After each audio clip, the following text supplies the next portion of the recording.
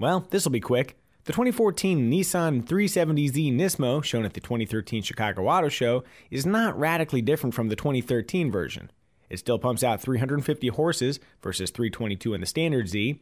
It still only comes with a 6-speed manual transmission featuring Nissan's cool Synchro Rev Match system, and it still uses the same stiff springs, dampers, and stabilizer bars to improve handling.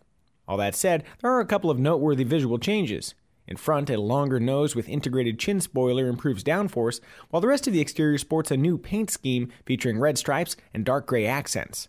Those red accents continue inside, where a new Alcantara trimmed steering wheel and red Nismo tachometer add to the Z's racy persona. All told, the 2014 Nismo Z presents a nice sporty image that we expect to see plenty of as Nissan rolls out an expanded lineup of Nismo-tuned vehicles. The first of which being the 2013 Nissan Juke Nismo, also revealed at the 2013 Chicago Auto Show. For more KBB coverage of the 2013 Chicago Auto Show, keep it right here.